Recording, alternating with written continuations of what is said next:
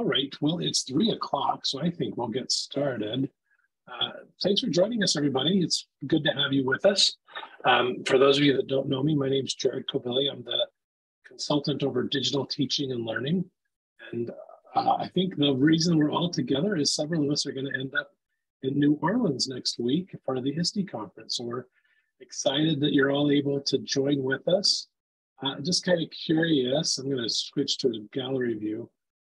Either by, if you want to turn your camera on and give us a thumbs up or put this into the chat, how many of you this will be your first time going to ISTE, just by show of hands or by putting something in the chat? So kind of curious how many we've got here. I think we're going to have quite a few first timers with us.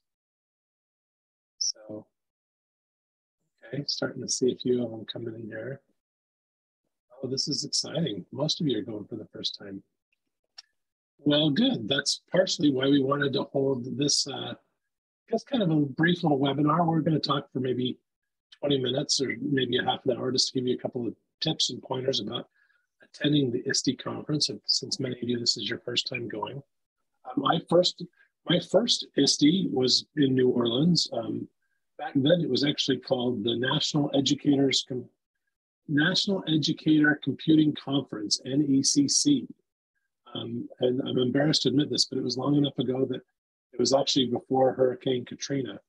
So I'm curious to see what New Orleans looks like now after that. But we're going to just break this up into a couple little things. I'm going to share a screen with you here and look at some slides just real quick as we kind of get into this. But share a few ideas with you, and then also have time for Q&A and a chance for you to share some of your thoughts or questions that you may have. So kind of the first thing that we are curious about from you all in the chat, will you just share with us what's one thing you're looking forward to at the ISTE conference? I know you come from a lot of different backgrounds. We've got some high school teachers that are coming with us, as well as a few elementary school teachers. So what are you excited about this year for ISTE? If you'd share that in the chat with us. We get a little sense of some of what's taking you out there, or what some of the things you're hoping to see out there.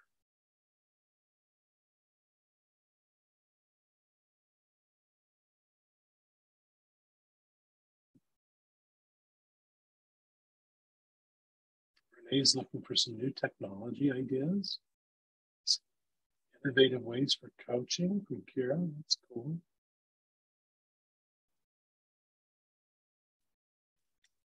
Finding resources for CTE, that's awesome. Colby's a first timer. I asked him if he wouldn't mind just turning on his mic and sharing with us a little of what he's looking forward to. If you don't know Colby Hawkins, he's one of the digital teaching and learning specialists. So Colby, what's one of the things that you're looking forward to this upcoming conference? So I really like the energy that you get when you gather with people in like this tech community, and you're either in sessions or you're just interacting with others and wherever it might be. I just love that energy and just the new ideas, the ways that you're seeing people use technology in effective ways in their classrooms. Cool.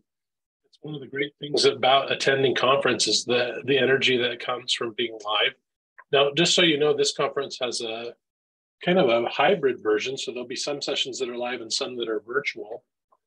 So your registration will actually allow you to go to either, right? So while you're there in person, obviously we'd recommend you hit the in-person sessions, but you can also catch up on some of the virtual sessions kind of after the fact. Or you can just find a little nook where you want to maybe sit down at the convention center there and watch a session over the internet if you don't find anything live that you're looking for. So should be a lot of options for everybody. Colby mentions the energy of a live conference. I'll be curious to see how many people attend this ISTE, but traditionally ISTE is around 15,000 conference attendees. So it's a pretty big conference. You know, it's one of those conferences that you can certainly get lost in as you kind of get through and get going on it. So let's jump in and share a few of the tips and some ideas with you just as we kind of get going here. And feel free, if you want to at any point, to share something in the chat or to ask a question, turn on your microphone, go ahead and ask away. I figured we'd break this down into three parts as we kind of look at attending this conference. So number one, we want to give you a few ideas for planning your conference. Two, we want to talk a little bit about some of the options that are out there for connecting with other educators. And finally, Glenn mentioned he's excited about New Orleans. I think a lot of you probably are. Fun place to visit and a lot of history there. So Kira has actually put together some nice information about some different places that you can go and experience in New Orleans. So we'll make sure we share that as well. Let's jump in there. So I put down a few bullet points, and we'll just kind of talk about these a little bit as far as planning your conference. Because ISTE is a technology conference, it really is kind of all over the board as far as the different types of sessions that you can go to and the different curriculum areas that are introduced and explored in this conference. I think the biggest thing that, as we talked about it as a team, for some of us who've been before, is obviously my sound's a little difficult to hear. Let's see if I can get this a little better. One sec, sorry. I think this is because I got a gravelly voice.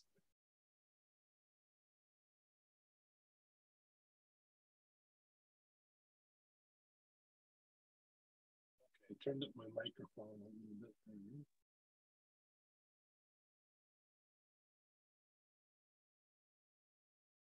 Let me try it this way. Does that sound better? Can you hear me better with that? No? Okay. It's going in and out, mostly out. That's not good. All right. Well, hopefully, let me see one more thing in Zoom if I can change it. Just one second. I'm going to stop my screen sharing.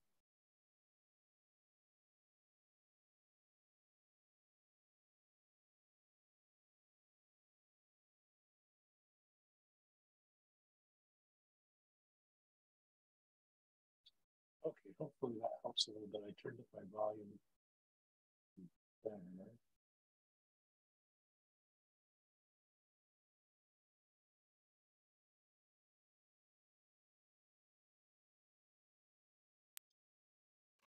Sorry about that. Just want to make sure you can all hear me. So doing my best here.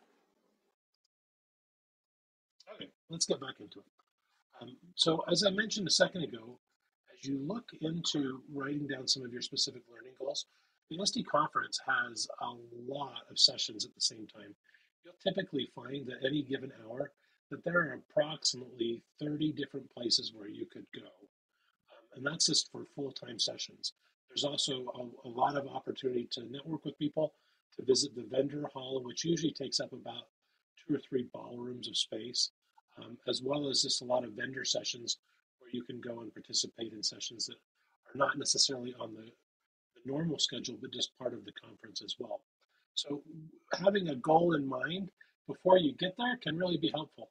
I'm going to just open up quickly and show you the ISTE's website, just so you can kind of see as you look to plan out your schedule just a little bit. So if you haven't been to the ISTE conference website, let me get off of it there. Here we go. It's conference.iste.org/2022 is the web URL. I'm going to put that in the chat just so that if you want to go there with me, you're more than welcome to. I just wanted to share with you how you navigate around it a little bit if you haven't had a chance to look at this yet. So in the chat there, you'll find the URL. And when I come in here, if I'm looking specifically at wanting to go through the schedule a little bit, I'm going to go to the attend option. And instead of clicking on this first one, program overview, you want to go down to the second link under program, which says program search. That's the one that will give you a chance to kind of look through and set your filters and kind of favorite some of the sessions that you're looking to attend. So let's just kind of do a quick review of what how you can kind of navigate through the program guide here. So you can see the conference basically has sessions and things going on. Some people are there as early as Saturday. I think probably most of our group will be arriving on Saturday afternoon or Sunday. And that conference goes through Wednesday, but there may be a few kind of last sessions on Thursday morning as well. But you can see you can narrow it down by the day of the week that you're looking for.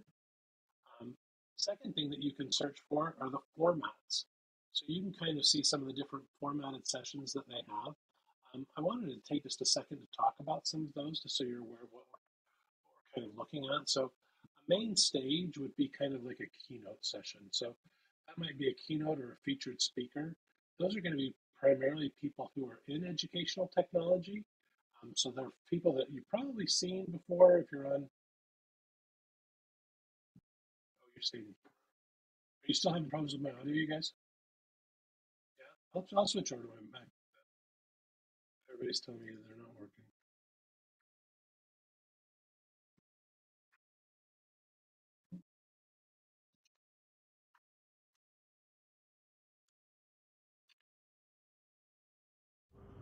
Okay, I just switched to my MacBook audio there, so hopefully that'll be better. Great, thanks for letting me know. But main stage, that's primarily people who are going to be giving kind of like keynote type presentations. An ed talk session, so as the second one down there, you'll find that those are kind of more geared like a TED talk. So they're shorter sessions with several speakers. Not, I shouldn't say shorter sessions, but the speaking time is shorter, so that you'll have what they call in ISTE world, they have sessions called Ignite sessions, where people get 5 minutes to talk, and they have a limited number of slides. So that's kind of an idea of like during that hour where you're together, you might actually have, about 8 different people presenting during a session like that, but for really short bits of time. You've got some different labs. So you've got a creation lab that's built to be a kind of a hands-on workshop style. And then you have something called a playground. A playground is usually a place where you can get hands-on, but there's more of like a robot lab feel, or more of kind of like tools that you can just kind of explore a little bit. Poster sessions, or if you've never been to a conference that has those before, it really is kind of the science fair model, where you just have presenters who are there primarily to give a short presentation and to answer questions. You'll find that several different time slots during the conference you can attend poster sessions, and then you can kind of see the rest of them as you go through. But there's just a lot of different options for you as far as types of sessions that you can attend. One thing that we have as a little tip coming up in one of the next bullet points there is, as you plan out your schedule, you'll probably find that some of the popular sessions will fill quickly. So if you're not able to get into your first choice, that sometimes those main stage or educational talk areas, they're usually larger rooms that seat several hundred people. So that's always a good fallback as far as a place where you can go and hear somebody who is probably a pretty good presenter, as far as like they present on the national stage quite a bit. So if this is your first time going to ISTE, the main stage or the ed talks may be good places for you to go if you're interested in hearing from some of those kind of the leading voices in ed tech and some of those kind of folks. So I'd like to share that with you just so you know. But let's just show you how I'm going to search and kind of find something. So on Monday, let's say I want to go and look at Monday morning to see what sessions are available. And you can see as I kind of go through this session, it shows you some of the different symbols and some of the different options. So it will tell you whether it's live or whether it's just something you can do in a recording. And you can see if it's something that I'm interested in, I can just come over here and click the little favorite icon, and this will start to build my schedule. Now, as you build your schedule, you can look at it here online, but you can also download the ISTE conference app, and then you can have it on your mobile device. You do need just to log in with your login credential for the conference, but I found that to be a great way to get around and kind of find things. One other thing that you should know is that you can obviously favorite multiple sessions for any given hour, so you can have a backup plan for yourself as you kind of go through. If the first session that you're interested in is full, you can kind of see where the next session goes.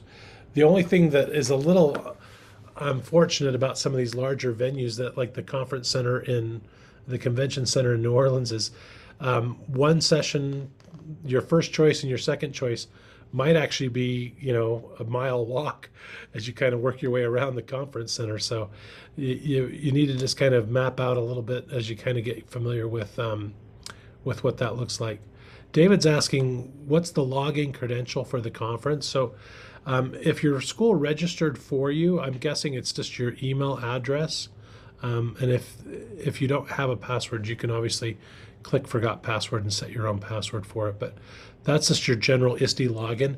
And the nice thing is, like I say, once you log in, it will keep track of all of your stuff for you. So hopefully that helps you to kind of set your agenda and kind of work through your schedule a little bit there.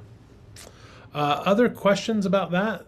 Like I say, you'll have basic conference sessions. The conference basically runs from around 8 o'clock in the morning until last sessions are usually pretty late in the afternoon. I know they have some that go all the way up until about 6 p.m.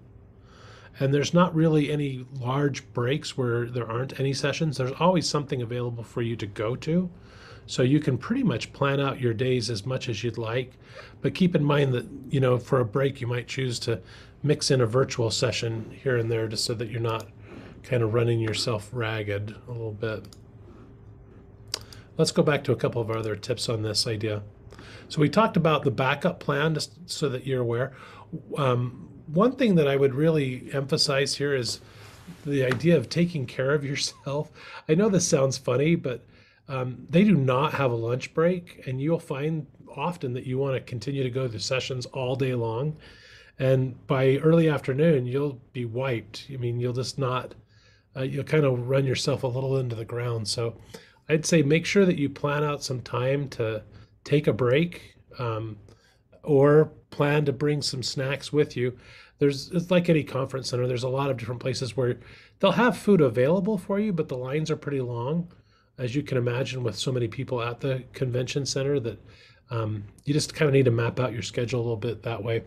Another thing that sounds kind of intuitive, but you might forget, like the conference centers are cold for some and hot for others. So you always want to make sure, if you're somebody that gets cold easily, it's an air-conditioned building and it will be cold inside for some people.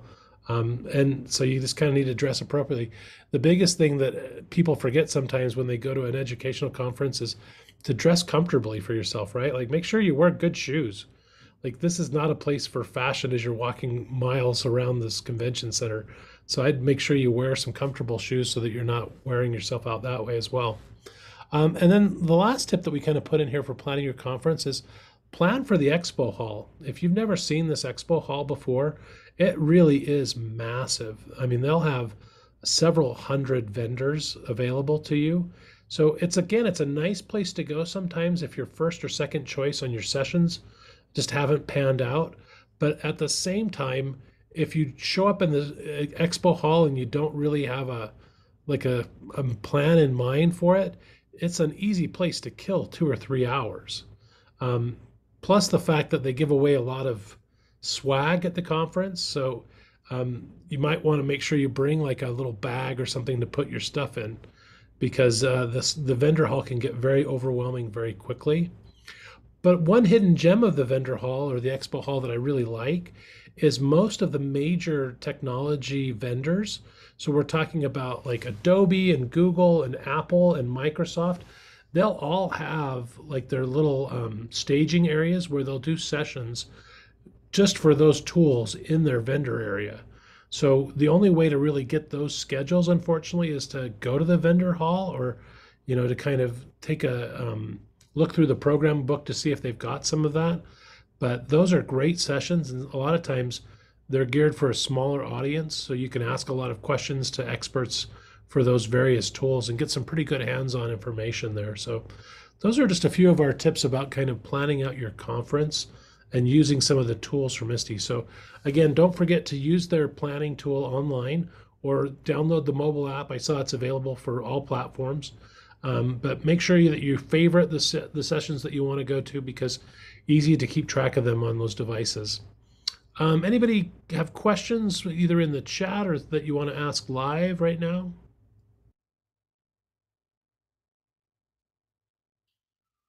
Okay, so there's a couple things popping in the chat, but they're just informational, so good.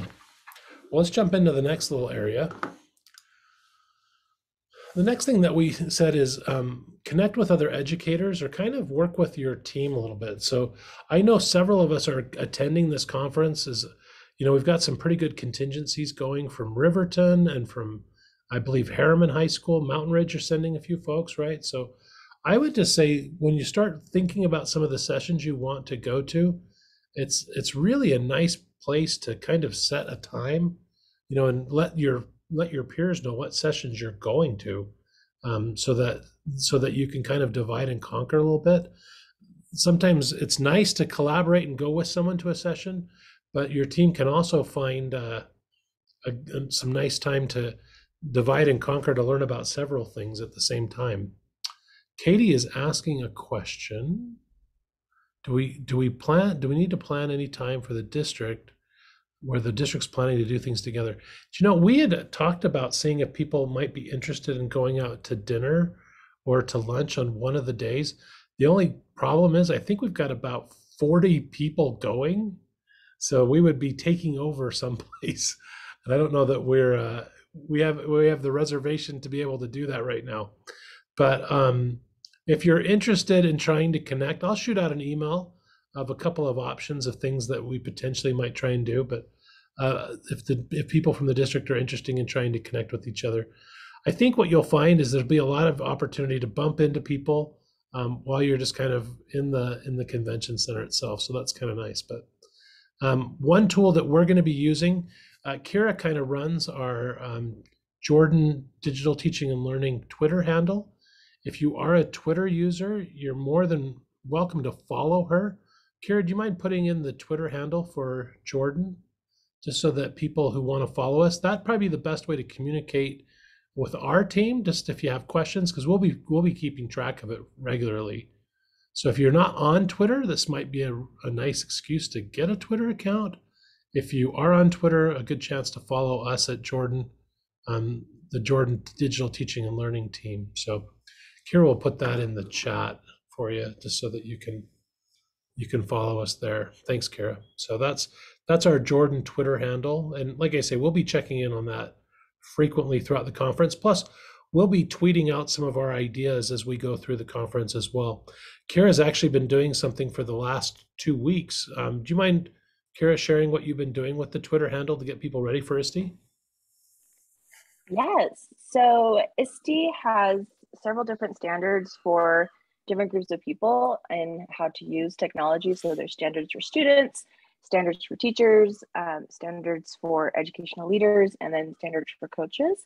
And so what we did is throughout the month of June, we took a week for each set of standards and found resources. We're calling it the countdown to ISTE.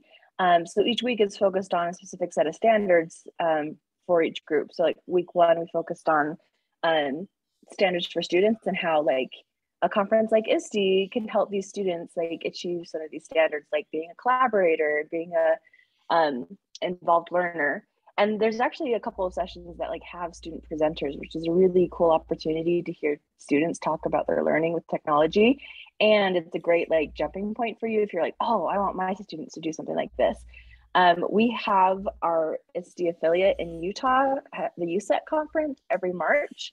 And so if you want to kind of recreate that experience, that might be an awesome opportunity. It's bringing your students to the USET conference and having them present something that they've learned in your class. And then week 2 is the standards for teachers. And we did a lot of like conference tips and what teachers can get out of the conference. Educational leaders was week 3, and then coaches will be week 4. So if you check out that Twitter account, you'll see resources every day, as well as during the conference, we'll be live tweeting some of our big takeaways and lessons and ideas that we have from our various sessions that the team members are going to attend. Thanks for sharing that, Kara. And like we said, so if you want a chance to connect with us and share ideas with us, that Twitter handle at DTL_JST is probably the fastest way to reach out to us, and we'll make sure that we connect with you.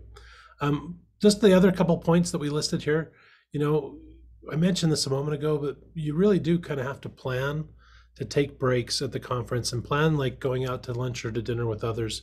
A lot of restaurants in that area are near the convention center, so it's pretty convenient to get around. If you've never been to New Orleans before, there's also a really nice trolley system where you can ride the trolley to get around the downtown area. So it's probably the cheapest way to get around downtown, depending on where your hotel is at as well. ISTE typically has a shuttle bus that will take you from your hotel to the convention center. So those are some of your options as far as getting out and about, but kind of plan your day so that you can make sure you take your breaks and get your lunch and dinner. Because we've just mentioned the Twitter handle, we really are encouraging you, if you don't use social media a ton, this is a great place to use social media. A lot of times you'll find that the sessions are actually almost more entertaining or more engaging when you're following the back channel on Twitter while you're in the session. So typically there'll be a little hashtag that they'll encourage you to use. And a lot of people will be sharing their thoughts and ideas and insights about specific sessions while you're in that session. So you can actually learn from the crowd while you're learning from the presenter. So if you haven't ever used that before, boy, great option for you. And honestly, it's a great way to connect with other educators. You know, almost every session you go to, the presenter will be sharing their social media credentials, whether it's Instagram or, like we say, Twitter or some of these others. It's a great place to connect with somebody, because as soon as the session ends, a lot of times the presenters get mobbed, right, with people that want to ask them questions or do different things. But most of these people are very willing to respond to a tweet or an email that you want to connect with them and find out a little bit more about either the topic or ask questions or whatnot. So if you haven't done that before, I highly encourage you to do that. Number 4, we put, you know, partly why I'm sure every one of us is being sent is for us to provide some professional learning when we come back to our building. So make sure you use some of the note-taking apps to take some notes for yourself. Some of the ones that are easy to use if you haven't used them before. We're big fans of Google Keep around our office, but a lot of people really like Evernote as a tool on your iPad or on your phone. Notability is another big one that a lot of people like to use in our district, or even just creating a Google Doc and sharing it. As the conference kind of wraps, we'll provide a couple of links out to the group if you want to share any of the things that you collected into a shared Google Drive or into a shared Google document so that we can learn from each other. But I think those are some great ways and some great ideas to make sure that you kind of share resources with one another. The last thing that we wanted to talk about today is that concept of enjoying New Orleans. And I'm going to turn it over to Kira. She has created a little Wakelet board. If you don't know Wakelet, it's a really nice curation tool where you can share resources. I'm going to turn it over to you, Kara, to talk, and I'll just kind of run the controls for a minute. Perfect. Okay, so when I found out that ISTE was going to be in New Orleans, I was super excited because I went to New Orleans a couple of years ago just for spring break. Randomly, I was like, oh, we should totally check this out. So that was in March, so it was not quite as hot or humid as it's going to be in late June. But there's still lots of fun things to be found in New Orleans. So on this Wakelet, Jared's put the link in the chat. I've organized it into 3 separate sections: things to do, things to eat, and things to see. Obviously, the to do and the to see parts are kind of similar, but it made sense in my brain. So under the to do section, there's like a couple of locations in New Orleans that you want to be aware of. Obviously, the French Quarter is super touristy. That's where a lot of things are. So these locations specifically in the French Quarter, I've marked like when they're open, how far away from the conference center they are, and like how much they cost. So ghost tours are really popular. There's a really highly rated one that I linked there. I've also linked some activities to do that are more closer to the conference center. And this was a question that was in the chat. The World War II Museum is really close to the conference center. And you don't need to do the conference session to go to the museum. Those sessions, those pre-registered sessions fill up really fast. And I don't want you to feel like you can't go see these things just because you're not doing them as part of the official conference experience. When you have a break, or if you want to include it in your schedule, you can go visit the museum and go buy a ticket and go through it yourself. The World War II Museum is awesome. I went last time and it was very impressive. Fulton Street is an open air mall that's relatively close to the conference center. So if you don't want to go all the way over to the French Quarter, which is about 1.5 miles away from the conference center, Fulton Street could be a cool place to go shopping and get some stuff. There's also a shopping area called the Riverwalk that's like right next to the conference center that has tons of shops available for you too. Then my favorite section is the to eat section. New Orleans has great food, so we encourage you to explore the local cuisine. The food section is organized a little more bougie area, so if you want to like go out and like spend a nice meal, there's some nicer options, and then there's also like highly rated cheap eats on this list. I did my homework and I asked people who lived in New Orleans for recommendations. One of them was to get a po' boy or a muffaletta.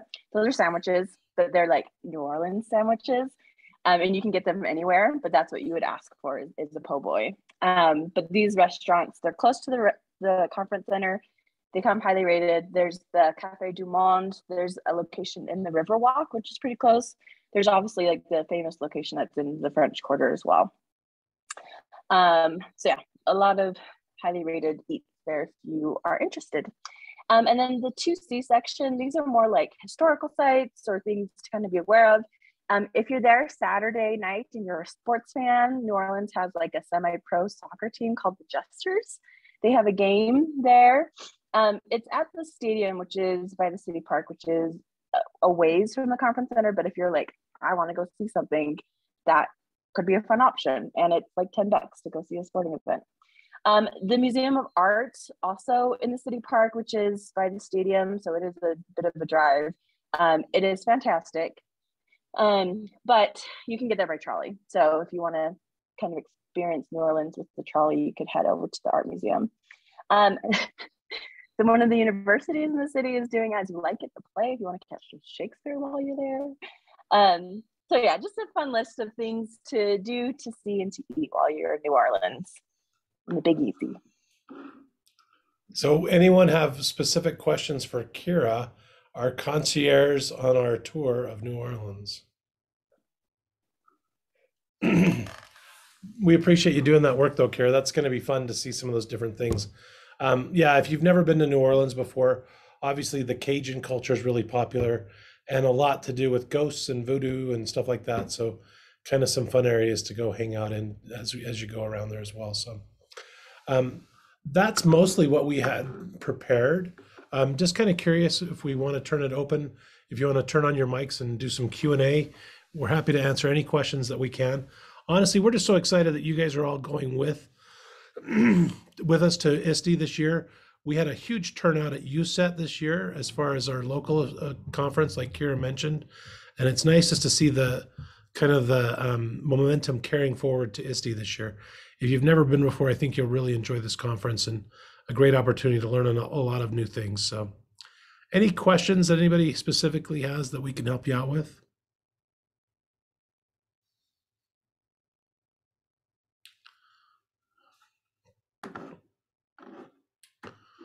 All right, I'm going to turn off my share screen. Well, if there aren't any questions, just know you can always reach out specifically to me if you need help with any of this. Like I say, I've probably been going to this conference as long as anybody in the district, so I'll put my email in the chat just if you need it. But we hope that we bump into you a little bit. Casey's asking, is there maybe a G chat we could put together for us to connect? Great suggestion. Yeah, let me see if I can create a little option for something like that. So, but yeah, if people are interested in getting together, a group chat through the Google chat in your Gmail might be a nice, easy way to connect with some of the other folks. So I think I have a list of everybody that's going. At least most of the people are going. So let me see if I can invite you to something like that. But good suggestion, Casey.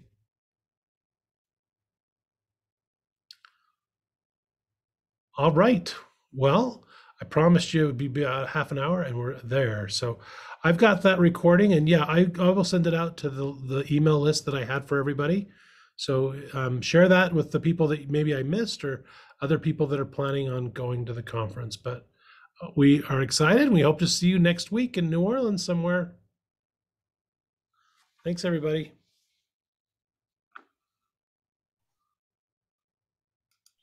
Hey, Jared. Yeah. So it's a huge list of sessions Yeah. for ISTE. And I just wonder, as someone that's gone to a lot of them, are there any sessions that you can just recommend? This is my first time going to ISTE, and I'm not looking for anything in particular. I'm an administrator, so I guess I kind of am going to it thinking more on the technology leadership side of things.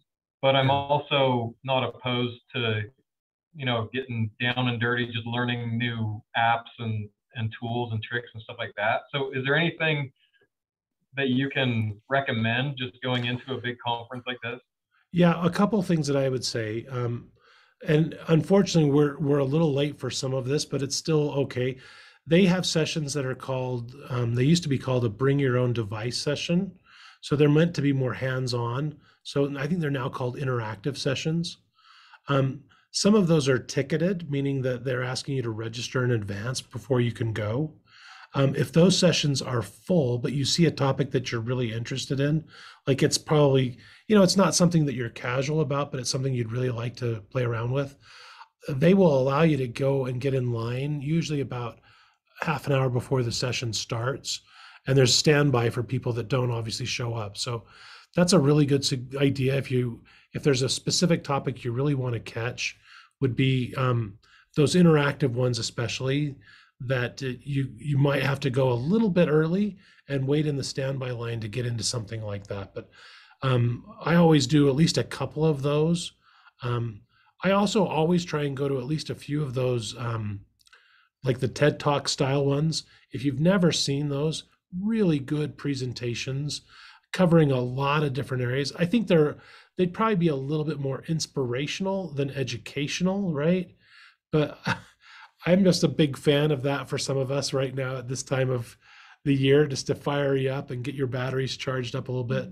They have some specific like featured speakers as well each day. Usually they have those on the second day of the conference in the morning, but they bring in some just really great speakers. They usually have like the Secretary of Education will come and speak at this. They'll usually have some entertainers and some different things like that. So those are ones that are a little bit of a crowd to get into, but totally worth it if you've never seen some of those speakers. This was the conference that introduced me to Malcolm Gladwell, right? And once I saw him at the conference, I was like, oh man, I got to start reading his stuff. And it's some of those kind of, at the time they were a little lesser known, but they really do try and reach out and get some of those kind of folks. So those are great sessions to attend. Yeah, Kara. I would also recommend on the program search, you can filter it out by session type, like who's the audience. And they have sessions specifically geared towards admin and teacher leadership. So you can click on that and it will show you like those specific sessions, especially where you are an admin. That might be nice to kind of look over to see what they have available, because you will be the key audience for those sessions. Yeah. One other little tip that Deanna Taylor gave out, sometimes you've got two sessions that are kind of competing with each other. And so she mentioned that if you're near one of them and it's maybe you won't be able to find a seat, a lot of times they'll just have their contact information on the slide as you go into the room, and you can just take a picture of that so you can reach out to them later and maybe try and connect that way as well, or get the access to their slides. So that's another little tip that I think is really useful. But truthfully, once you get there, I think you'll start to get a feel for some of what you're looking for. I typically try and avoid vendor sessions in conference presentation rooms. Like if I want to see the vendors, I want to go to the vendor hall to see them. I usually don't like to go to sessions where you think it's just about a tool and it ends up being a sales pitch. Those kind of drive me bananas, to be honest with you. So I try and avoid those if I see that it's being sponsored by a vendor. If a teacher's doing a session on it, though, I love those because I want to hear what the teacher has to say about why that tool is so effective for their classroom. Great, thank you. No, great question, Glenn. Thanks. Anybody else?